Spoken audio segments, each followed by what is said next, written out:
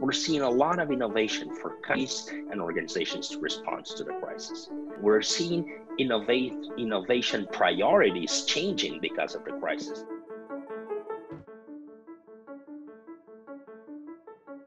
How do we develop and deploy disruptive technology at scale?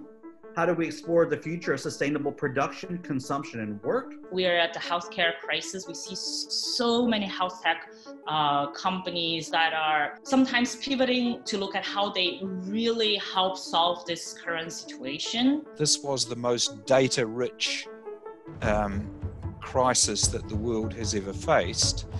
And in fact, it is the use and interpretation of that data which has very much helped New Zealand. And I think it's really amazing how quickly we moved with new innovation models in telemedicine. So, and the second, of course, is the telework. We are seeing more strict use of face recognition cameras, biometric sensors, and other tracking technologies that is being used to limit freedom of movement.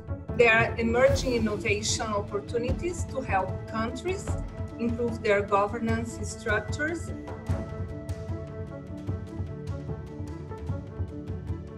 Epidemiologists have taken existing medicines and capabilities and put them in new combinations to deal with responding to a virus. Innovation on the vaccine front is huge. The industries which have been most resilient are those which sit on digital platforms. How we shift basically the resilience and diversity of our economy.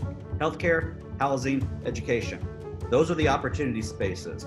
Today, they account for nearly 40% of total national spend. In agriculture, the combination of bio and digital techs will define our growth and hopefully push our economy.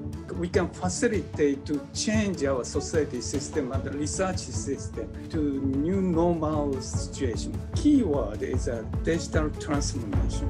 There's a lot of opportunities like agriculture tech, supply chain, automotive, like looking at mobility. There's really like a lot of components around fintech. How is innovation, how is investment changing on the new things because of the situation and going forward? We have a pretty major challenge to deal with, and that is how we shift basically the resilience and diversity of our economy. Very often we're talking about potentially cities or regions where innovation is happening. But I think there's this sort of real shift today, because at the end of the day, talent is everywhere. There's a burning need to accelerate competitiveness, to accelerate innovation that underpins long-term productivity and inclusive prosperity, but in a new way. The pandemic showed that more than ever, the importance of public policies and government's priorities to innovation. We are now thinking about is a big project that encourages people, researchers, to find the way to improve our system, our society. This we call moonshot project. We will see deeper integration among those countries that do have shared values and shared narratives for the future.